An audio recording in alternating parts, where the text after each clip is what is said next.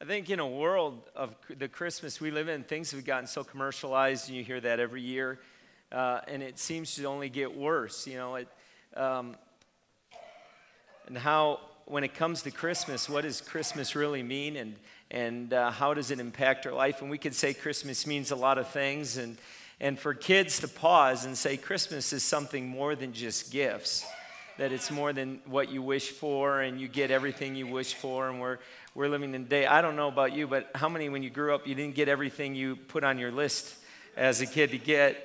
And yet today, so many of our kids get everything they want, and even the things they just happened to mention they wanted. And then you find out they really didn't want it. It was just in that moment they wanted it, right? And really, Christmas is about something more than that. We're in a series right now called Christmas Unexpected, and dealing with something in Christmas. So if you have your Bible, I'm going to ask that you open your Bible for just the next few moments, and I'm going to just share just a word with you in part 3 in this series. There are 4 Gospels, and 2 of the 4 Gospels talk about Christmas. Matthew and Luke. And Luke is usually the book that we go to when we're reading the Christmas story. But Matthew also talks about the Christmas story. And Matthew starts out in an unusual way. Matthew starts out talking about the genealogy of Jesus, which makes you feel all Christmassy, doesn't it? There aren't a whole lot of Christmas songs on the genealogy of Jesus. You could probably twist the 12 Days of Christmas or do something along that line, but there isn't a whole lot on that. And yet, the point of the whole meaning of Christmas comes back to this genealogy. Matthew was a tax collector. He was considered worse than a sinner. Now, if you didn't know what worse than a sinner was, well, just visit an IRS agent. You'll know what they thought. I'm kidding. But in that day, if you were a tax collector, you were considered worse than a sinner because they were doing Rome's bidding by collecting taxes and often taking advantage of individuals in order to make money for themselves. And so this whole idea of Matthew writing this, he was wanting to identify something about Jesus because the religious leaders of that day felt their Messiah was going to be the one that was going to deliver Israel from Roman rule, and that their Messiah was going to be pure Jew, pure Jewish. He was going to be the Jewish Savior, and the religious leaders of that day really identified the Messiah as being perfect, that he would be the essence of perfection in every way, and their idea of perfection exceeded that of God's idea of perfection.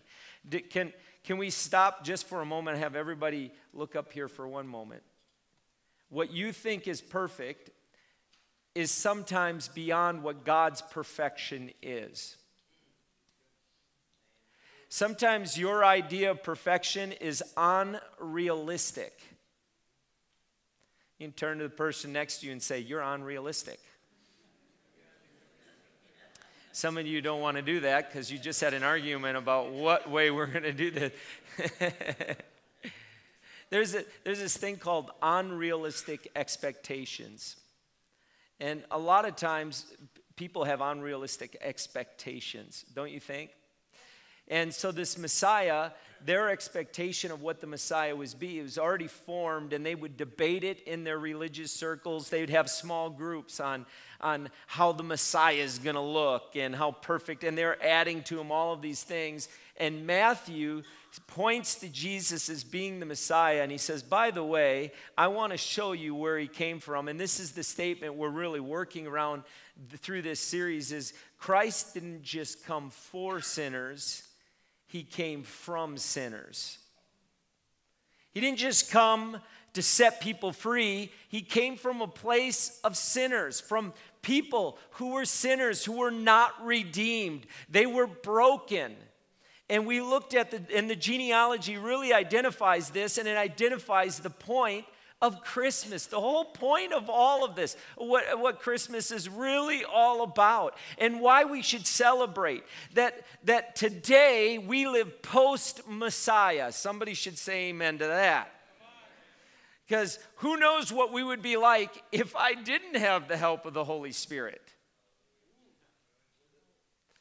You know, thank God for the Holy Spirit that is changing me from the inside out, that is taking me from what I was and turning me into who He is.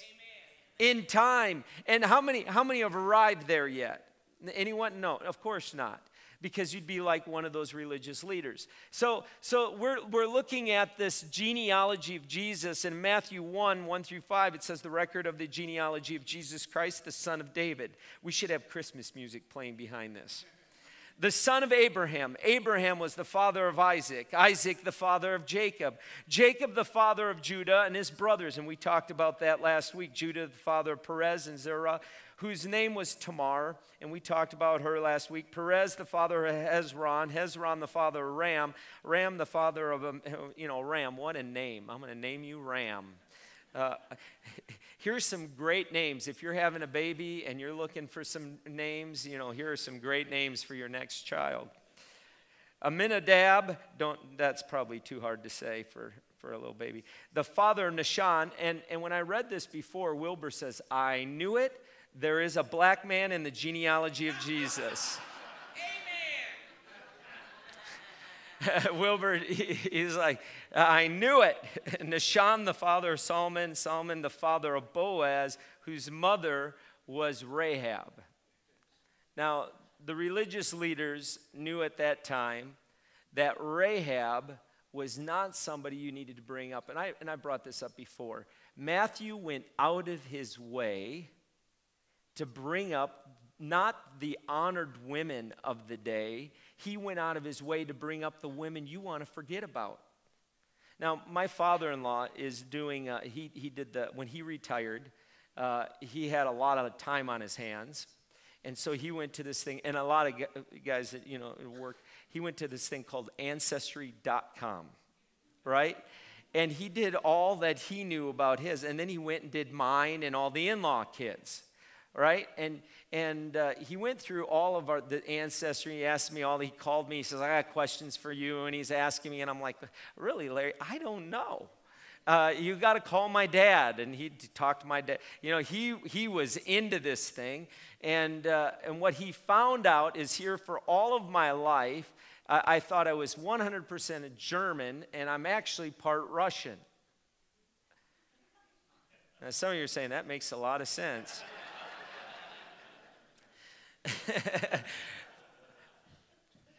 I always could do that dance when I was a little young. But and he finds that stuff out. And when you look at when you go to Ancestry and you look at your ancestry, you hope to find someone great. I don't know, someone great in history that is a king or some war hero or someone, and then you find Attila the Hun or you find someone you don't really want to bring that up. I mean, if you were Hitler's grandson, I'm sure you would not go around telling people that, right? I mean, if you found out that somebody in your ancestry was not somebody really, was someone that people didn't look up to or look at, and they say, you're really from that person? Oh, okay. So for Matthew to bring up these ladies, Tamar, I mean, really, Tamar? You have Mary, and you're going to bring, or you have Rebecca, and you got Sarah, and you're going to bring up Tamar, and then you bring up Rahab. And by the way, Rahab was a scarlet letter before there was ever the scarlet letter. Can you imagine being known as that, even after you helped rescue Israel, the spies, and then were a part of them coming into Jericho? And I'll tell this story very quickly. And yet she was still known as Rahab and it is interesting because we do label people, we put things on people, and we know them as something. Maybe you're known as something, And Rahab was known as this prostitute. She was known as someone who had this past. And Matthew is saying, I was a tax collector, and Jesus came to me. Did you know that Matthew got caught tax collecting by Jesus? And while he's tax collecting, Jesus said to Matthew did not even repent. Matthew didn't get up and say, oh, I'm so sorry, Jesus, that I'm collecting taxes. Matthew didn't come to this point of revelation in his mind that Jesus was the Son of God, that Matthew was sitting there, and Jesus came to Matthew and said, Matthew, why don't you come and follow me? You know what Matthew did? He got up and he followed Jesus. He didn't clean himself up first. He had a reputation. We know him as Matthew the tax collector. And that's the point of the story, because maybe you in this room have a past. Maybe you're here and you've done some things in your past that people know you by. Now, there's a book called The Scarlet Letter, and if you went to school, when I went to school, we had to read that book.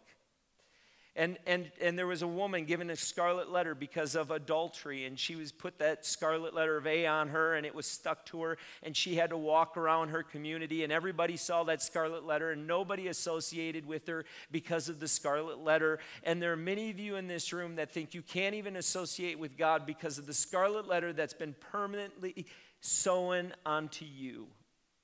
And so you live your life with these expectations, or you live your life with this letter on you, and you find yourself almost bound by this past, like God would never accept me because what I've done in the past, or what I'm even involved with right now. Can I tell you right now, God will come to you and say, follow me. And maybe you don't stop tax collecting right away, but God will eventually bring you to a place where he changes you from the inside out. You know, in the Garden of Eden, there were two trees. Maybe you've heard this story before. And in the garden was the tree of life and the tree of knowledge. And we stop and we say, we often think the tree of knowledge of evil, right? We hear the tree of knowledge of evil. But the reality, it wasn't just the tree of knowledge of evil, it was the tree of knowledge of evil and good. And what we've replaced God with, what we replaced the tree of life with, what we replaced Christ with as the source, the holiness in our life, is knowledge. You see, the only one who can change you from the inside out, the only one who can give you true life, is not more knowledge of good. It is not by changing your behavior or the knowledge of better behavior, or if you just do this, then you're going to get the results you want, because knowledge will never give you life. That's right. Only Jesus can give you life. Amen. Jesus says, I am the way, the truth, and life. And there are a lot of believers that come into church, they come into a place like this, as narrow as it is, and they'll come in here and they'll say, tell me something that I can know better to deal with the knowledge of evil that I have. Because I got all this knowledge of evil. I know how to do evil. I do evil. I have all that knowledge of evil. But give me knowledge that will counteract evil. Good knowledge that will help me, teach me, help me. You tell me what I need to do to overcome this. And so we psychologize, sociologize, physiologize, theologize, everything with better knowledge that teaches us good, when in reality, knowledge will never set you free. We have more books on marriage than we have ever had in history, and the number of divorces are increasing to an alarming extent. Right? If we have so much knowledge in how to have a great marriage, why do we have terrible marriages?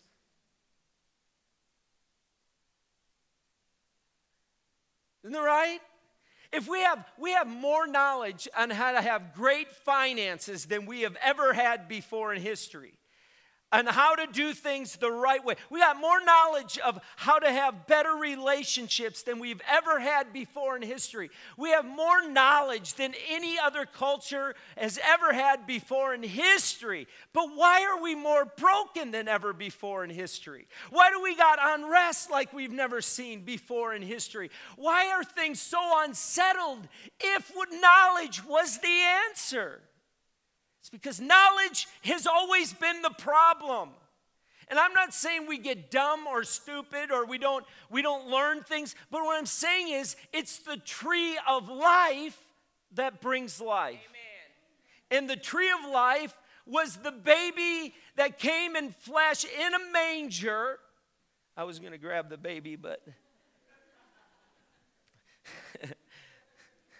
that's a struggling baby there. I think it spent some time in our nursery. It's good there are two arms, though. You know, Jesus is the tree of life. And this is the point that Matthew is getting to. Matthew is saying just as Jesus came from Rahab, the prostitute, someone who had a label, someone who wasn't perfect, someone who had a legacy for being known as the woman that, yeah, she is the woman that hid the spies, but she was not the woman that the law would accept. In fact, the religious leaders of that time would have been upset with Matthew even bringing it up in terms of the Messiah, because in their law, she should have been put to death. Matthew is saying, but isn't it interesting that Jesus can say that was his great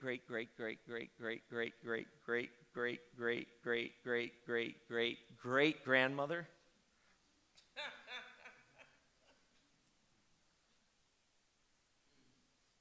That when he sees her, he'll say, "Hi, Grandma, how are you doing?" And you don't talk about somebody's grandmother. I'm talking, right? You talk about a lot of things. You talk about my grandma, we're going to have some business. Right? The reality is it doesn't matter who you are or where you've been from. It doesn't matter if you've stopped doing something or you're going to stop doing something. Well, let me clean up first. The reality is Jesus is sitting here right now and he's saying, "Follow me." Matthew's saying that's what the Messiah was. The Messiah wasn't for a culture. The Messiah wasn't for a nation. The Messiah couldn't be possessed by just Jews. The Messiah was for every creation God created as a human being. He was for us. He was for someone 2,000 years from that point. 2,000. He was in that manger for you. And you can make him your Messiah today by simply getting up and following Jesus. You say, "Well, I don't know if I'm going to change or if I can change." The reality is, let me help you with that. I want to just encourage you. You ain't going to change. Aren't you encouraged this morning? Because if you would have changed, you would have done it by now. Wow. If you could have changed yourself, you would have figured out some 28-day plan to change yourself. But you ain't going to change yourself. And if you can't do it on your own and your life is going in that spiraling direction down, what will you do today? Will you say, "God, I've been trying to change my life. It's a mess. I have a lot of broken things. But today I need you. I need life living in me. Because if I can't change me, and I can't, maybe you can." Can I tell you there's only one person who's been changing people for 2,000 years, and his name is Jesus Christ. And if you will go to him, he says, "If you will draw unto me, I will come to you." He's just waiting for you. He's just waiting. His arms are just saying, "I'm waiting. I'm right here. Just come and follow me." I'm not saying you change everything you got to do. And when we got this thing where I got to change and I got to be perfect. You know, what I love is we have condemnation before we get saved. And as soon as we get saved, we say, "Let me just release a whole boatload of condemnation on you afterwards." Now that you're saved, we used to do this years ago. It's somewhat embarrassing. When I was saying this, we'd say, "Okay, now that you're saved, we got a 10-point list of all the things you need to stop doing right now." You got a boom, boom, boom, boom, boom, boom, boom. And we got 3 more for good measure. That's for the high achievers. For those who want to take the AP courses of salvation. Right? Can I tell you, you know what the problem with that is? Is when people fail, they feel like failures because you're going to fail, because it's the Holy Spirit that comes in and says, it isn't changing behavior. This isn't a changing of behavior. It's a changing of nature. God takes you from a sinful nature to a Christ-like nature, and you start to have a relationship with Jesus Christ, and he begins to clean you up. And some of us clean up at a different pace than others. Am I right? I can tell you one thing. I get ready a lot faster than my wife. Now, some of you say, and the results show that.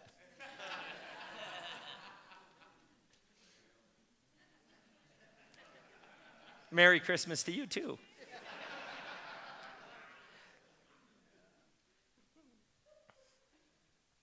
Right? That's the point. So Rahab, in this story, and I'm going to finish here. You can read this story in Joshua. Rahab was a woman that was known as the prostitute, and what the story in Joshua doesn't say is that a person came up to Rahab. A guy comes up to Rahab and says, "Hi, Rahab. How about you and I go out on a date? We'll go to drive-in or something." And they go out and they spend time. That even though she had this reputation, somebody came up and loved her. And I can tell you right now that somebody loves you a whole lot. His name is Jesus. I've said this before. I said at a funeral I think it was this last week. Was it this last week or the week before? We had a funeral here. Was it last week? It was this last week, yeah. I can't remember. Time's going so fast. We had a funeral, and this room was full of people. And I told them this because I read from John 14, and I said, listen, whether you accept it or not, God has already prepared a place for you. Unfortunately, there are going to be some empty rooms in heaven. God's prepared a place for every single person in this room, whether they accept him or not. You know, I believe Jesus is the greatest example of faith. He says, if I show you my love, how would you resist my love for you? Why would you say no? Jesus has removed all the barriers to come to him and to receive his love. There is nothing in the way. He's just waiting for you to say, yes, I'll come. You know, in that service, about 60% of the room raised their hand for salvation. And you're saying you're exaggerating because you're a preacher and you do that. You can ask anyone in here. I told them, just raise your hand up real fast and pull it down if you want to invite Jesus Christ to come into your life. If you want to repent of the sins of your life. Man, hands were going up all over the room. You know why? Because that's the point of this story. How can you resist the love of a God that said, I came to rescue you? No, God, I want to stay in the burning building. No, God, I want to stay in my discouragement and depression. No, God, I don't believe in you. And God says, I'm right here. Whether you believe in me or not, I'll stay right here. Whether you accept me or not, I'm going to be right here. I'm not leaving you because I've come to be your Messiah. I've come to set you free. I'm right here, God. I'm right here. And you can say, well, God, I think you're a jerk. You can sing all kinds of songs. And he's terrible, and God's a hater, and he's a divider, and you can say all those things, and you know where God will be? Right next to you. Say him right here. His love isn't going to flee from your hatred. In fact, if anything, his love is drawn to your hatred, because if he can go in and he can change you in a moment. I'm looking at a couple right down here. I'm not going to embarrass them. But a year ago they came and God saved them, didn't he? Isn't the power of salvation? How do you resist? How can you resist? Will you bow your head?